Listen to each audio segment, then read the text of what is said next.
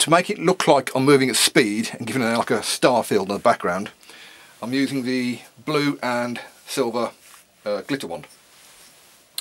You can see I've changed the profile of the ship, so now I'm looking at the side of it, and this is quite simple. All it is moving it backwards and forwards across the back a few times, 4 or 5 times, turning it slightly occasionally. Important is keep it level, or keep the direction the same where you're with the wand. You can turn it a few times as you go along, but don't change speed. If you're changing speeds, you end up with like a white highlighted background. Everything else, like light painting up the ship, the engine, is exactly the same. Unfortunately on this setup, I'll end up with a dark spot at the front here, so I'll just copy some of the space from the top and paste it at the bottom.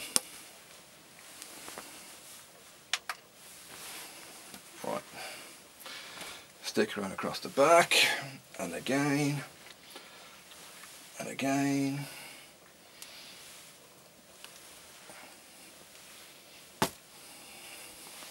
And that may have put a blur in it.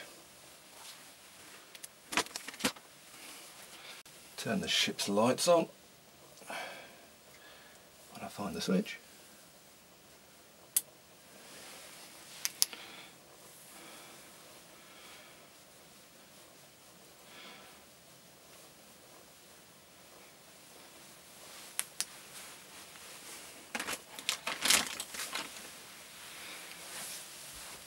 Now paint the engine like before,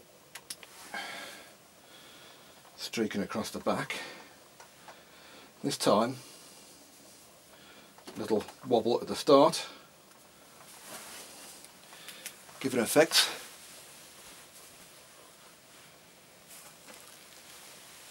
and that's it.